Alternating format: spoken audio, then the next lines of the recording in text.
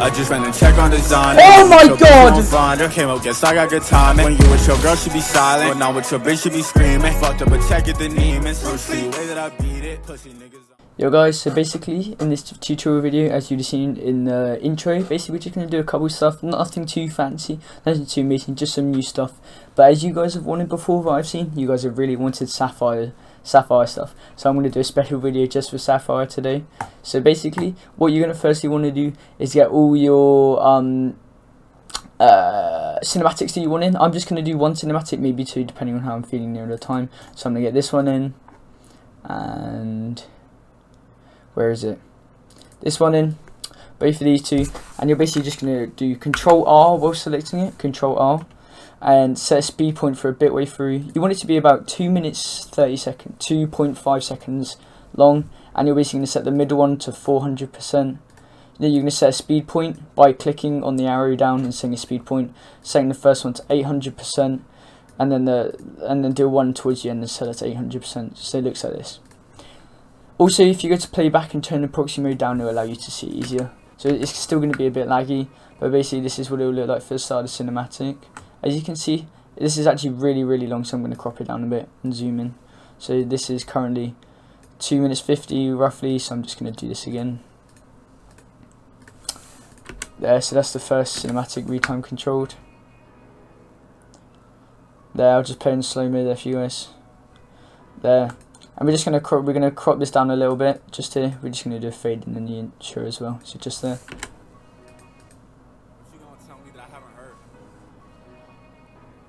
And then what we're going to do now is we're going to drag a text above it, drag that on top. And what you're going to do now is you're going to do whatever highlights you want. So highlights, hashtag, let's do hashtag 10, why not? And then we're going to scroll up, go into Arial and change to bold. Then what you want to do is change the tracking just so it's like cramped up next to each other, just like that. And then right click on the text file and press new compound clip, press create. And then in open effects, you're going to search S underscore drop shadow, drag this on, and then go into I have all my presets and stuff, my really good presets. And my own one here, I really like this one. These are just the sayings, it's just nice and easy. Just copy all of these real quick. And we're going to zoom in and crop this a little bit, just so where you see the retime controls, you're just going to crop them so just there and just there. And then you're going to search up S underscore warp waves and drag it on, just the first one. And then I've got some more really good settings for that as well. So you're just going to double click on it and then load up the preset manager and find it. So I'm just going to use my good one here. These are the settings, I'll just slowly go through them quick. If you need to, just pause the video at any time and just work through them. Yeah, that's basically it. It's nothing too much really. So this is going to be the first one. It's going to be a bit laggy because we all the retime controls and stuff. This is just it. Okay, so we're just going to do one cinematic. Basically all you got to do is just follow that principle, and then what you're going to do is you're going to drag your first clip in. So I've got my first clip in, I've dragged it in. I'm just going to sync up just by holding the left hand side and dragging to it, just where I see the pellets hit.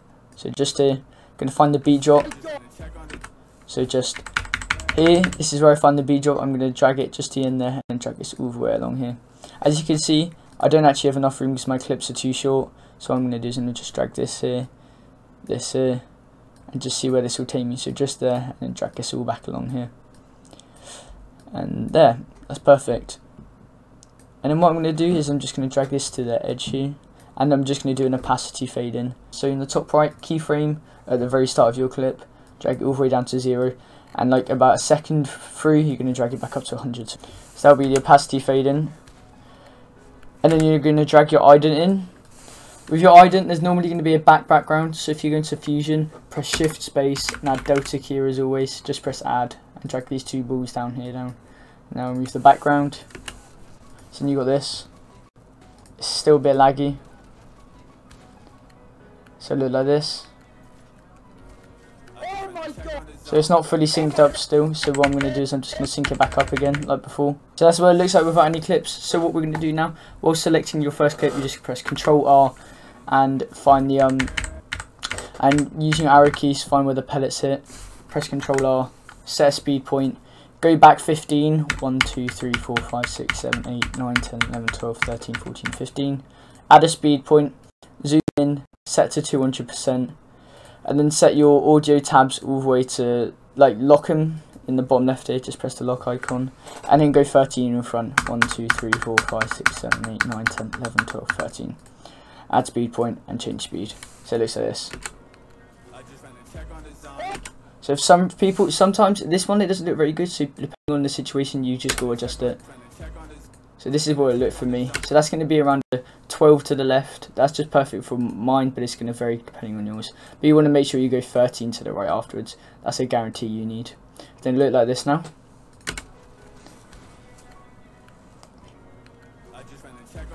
Oh my god!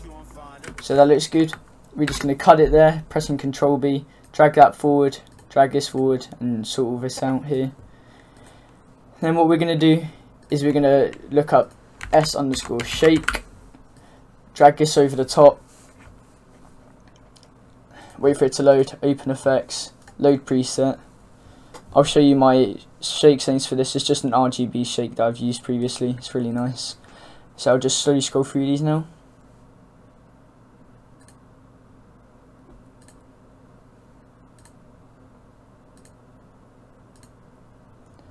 That's basically it. And then what you're going to do is you're just going to scroll up, go to amplitude, and all the way to the end you're going to keyframe the amplitude all the way down. So it looks like this. It's quite laggy, as you can see. Let me see if I can turn the proxy mode down. It's still down to the lowest. So it looks like this. Oh my god! And then what we're going to do is we're just going to do a purple glow. So just a S_glow. Drag this on top. Then going to go into glow, load preset, and I'll show you my glow preset settings now. So just a pink glow. So I'll just scroll through these. It's literally just this. It's this. And what you're going to do is you're going to set the brightness keyframe at the start and at the end keyframe all the way down. So it looks like this now. Okay, so now for this one we're going to do a fisheye effect. So basically like a warp effect, but this is for Sapphire. This isn't the thing that's in my editing pack. So what we're going to do is we're going to find the next beat drop. So just here, this is where the next beat drop is. This is with Sapphire only. The one in my editing pack is it's for normal Davinci, so it's a unique one just for Davinci. What we're going to do is just adjust the audio settings a little bit, turn that up. This is. So we're just going to do the same thing we did before. Press Ctrl R on the clip, find where the pellets are. So just there. Add speed point. 13 left, 13 right. 2, 3, 4, 5, 6, 7, 8, 9, 10, 11, 12, 13. Add speed point. And back on this one, 1, 2, 3, 4, 5, 6, 7, 8, 9, 10, 11, 12, 13. Lock the audio. Zoom in. Oh, we forgot to set speed point here. Set speed point just here. Add speed point. Zoom out. And then just set this one to 200%. Set this one to 50% just here. So now it look like this. Oh, wait. So it's a really nice, really nice velocity. It looks so good on this. So it's really nice. Now we're going to do a fisheye effect. So basically press Ctrl B when you hit the person, and about 50 milliseconds before, or like what I'm going to do just where he presses the edit is when I'm going to do it, and I'm just going to press Ctrl B again. Open effects, S_warp fisheye. Drag this on. Open effects, load preset, fisheye lens, load, and I just have some settings here that I'm just going to show you guys. Basically what you're going to do is you're going to change the zoom amount, so it's just like this, and you're going to change the zoom distance so it's like more further out like this. Warp, and like that, and like that. And that's what it's going to look like at the end. So then what you're going to do is you're going to keyframe the amount and change this all the way down to 0 here, and then keyframe to the end of the clip and keyframe it back to -30. So it'll look like this.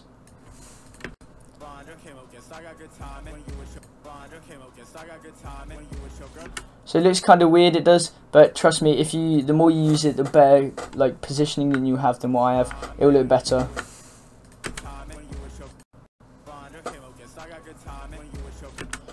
You also want to make sure you keyframe the zoom distance at the start as well. So just from here, you're going to keyframe the zoom distance so it's normal. So just to normal 1. And then all the way back, so here it's So here it's all the way up to whatever you want it to be. So I'm just going to do it up to 0.326.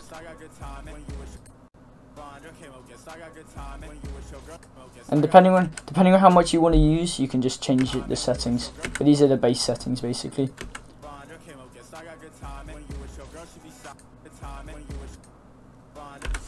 And then what you're going to do, I'll leave a link to the description of this video on how to get the cinematic pack. But no, the transitions pack. But basically just use the zoom out and in effect and change it to 0.10. It's really good. Just make sure to go drop him a sub because he helps me out a lot and he's really nice. So then the transition looks like this. So it's really good with the fisheye effect afterwards as well. And we're going to do a search in open effects again. S_shake. Drag this onto the end here. Open effects. And just use the exact same RGB split shake that I did before. That I showed you guys before. So I'm just going to drag it on. And then keyframe the amplitude just to the end. All the way down here. So it'll look like this. And if you want to do more of an impact after downloading the clips, go into the video transitions, find the zoom shake through, and basically make it so it's 0.04 as you hit the clip. So it looks like this. And then in terms of transitions for the intro, I forgot to tell you guys, drag barn door onto the front, drag it so it's a little bit that way, and then drag heart on the end. Like this for the video transition.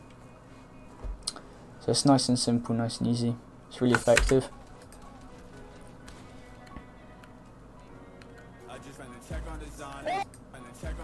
Oh my god!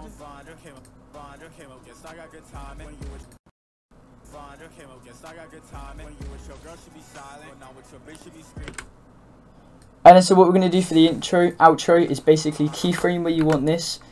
Press Ctrl B to cancel the clip, make this audio negative, so just selecting this, drag the volume all the way down here. And then drag a Gaussian blur onto it, so in open effects, drag Gaussian blur, drag it, open effects, drag it all the way down here from this, keyframe it all the way up here, just to there, maximum, so it's basically impossible to see. And then what you're going to do is you're just going to drag titles on over the top, and then just drag this on and just say thanks for watching. Go up, select whatever one you want, whatever font you want. I'm just going to use this one, just Arial. It's nice and simple.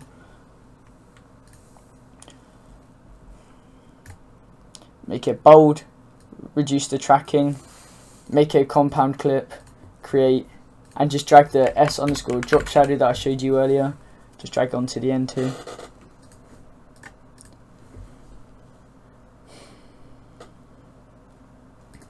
Just there, and then S_ warp waves, and just drag this one on here. And then just load up the preset again.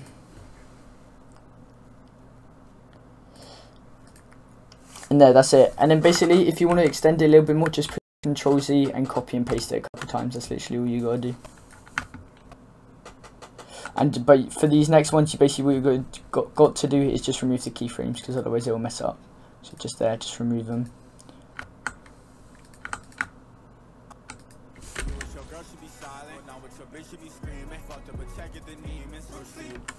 You just gotta make sure, and that's literally all you've got to do. It's just as simple as that. So thank you guys for watching the video. I really appreciate it. If you could drop a like, that'd help me out so much, just to help my channel grow. And I'll see you guys in the next video.